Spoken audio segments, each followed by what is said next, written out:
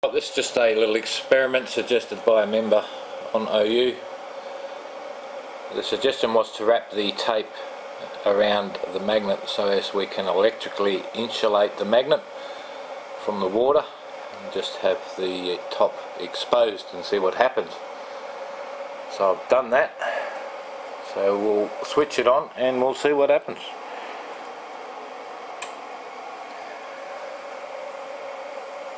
Well, it definitely starts spinning again, no two ways about it, but it actually looks like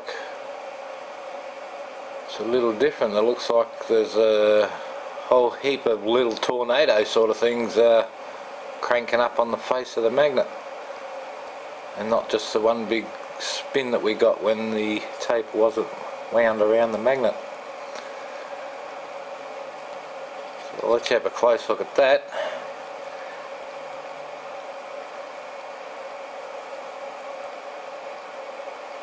Yes, you can see lots of little tornadoes whizzing around on there now. So definitely a worthwhile experiment, this one.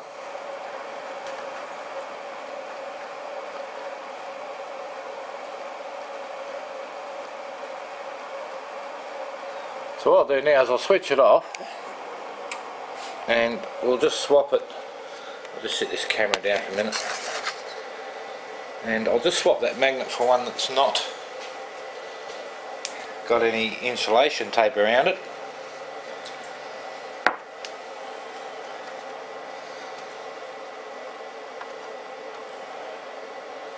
Like so. Dry my hands.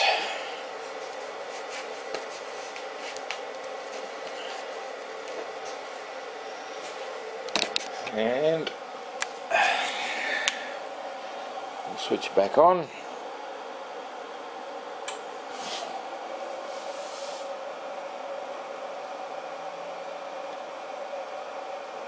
So now you can see it's like just one big whirlpool or vortex happening on top, whereas when we had the tape around it there seemed to be lots of little tornado vortexes forming on top of the magnet, and you can see we only get the one this way. So that was a very worthwhile test indeed. Now I'm actually going to try something a little different here. Where did I put it? Somewhere here. This magnet I have here, that one just fell over.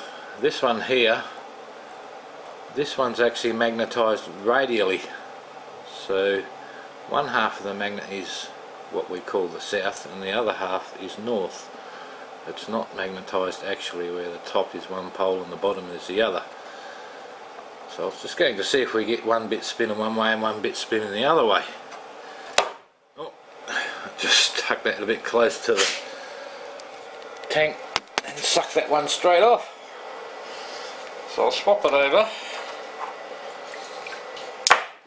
Those two just stuck together as well. Very powerful magnets these. Now I haven't actually tried this experiment, so I thought I would just do it right here and now while I thought of it. And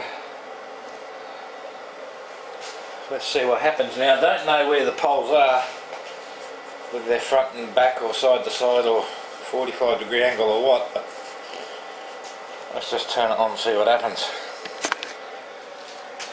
Okay, here we go.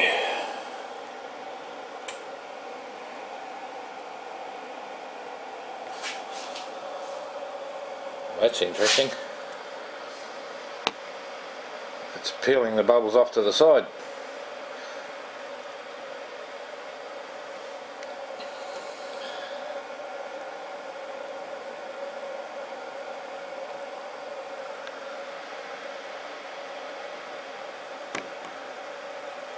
As you can see clearly there, it's going from one side to the other, so I guess it's going from one pole to the other. It's to climb out and then try and climb straight back in, but of course being bubbles they want to float to the top. So that there might be proof that it flows out of one pole and straight into the other.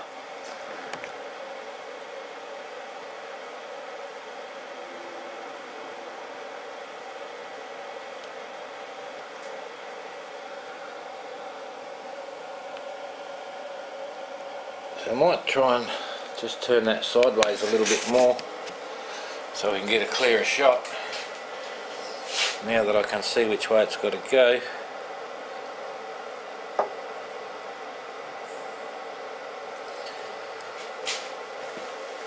Right, hopefully I've got that a little bit better. Switch it back on. I'll definitely look at that.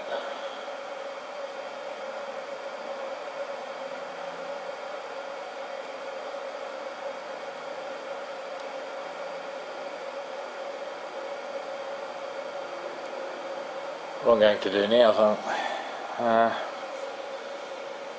can't swap the polarity over because I won't get any bubbles, I don't think. I'll just try anyway, eh?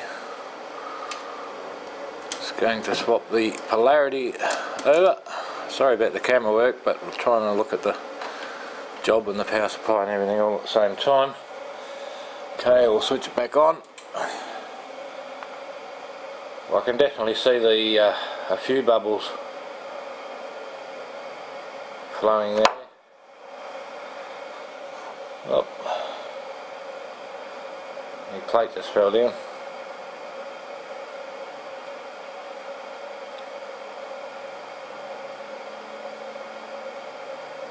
But there you can see it's now flowing from the left over to the right. You can almost see that stuff coming out of the magnet and going straight back in the other side. So now we've kind of made a horizontal vortex.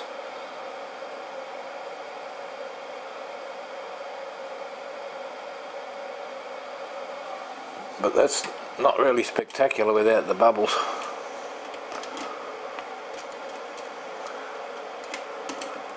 I'll just swap the polarity back over again, blow all that crap off from the copper plate that just stuck to it.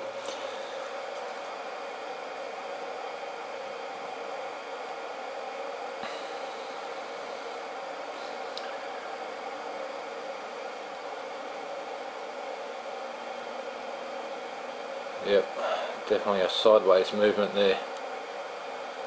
Definitely coming out of this side and trying to go back into this side, but of course bubbles want to float up.